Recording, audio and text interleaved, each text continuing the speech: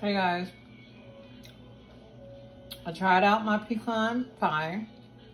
It came out great, but what happened was, it's really good. If you want to try it with some ice cream, it's really good. It's gooey, really gooey. But mine was, what happened was, I had to stop it mid-cooking. So I stopped it at 30 minutes of cooking when it's supposed to cook at 60 minutes.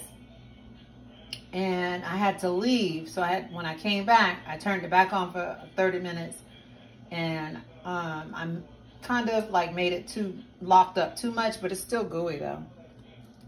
It's still gooey. I'm gonna get some ice cream.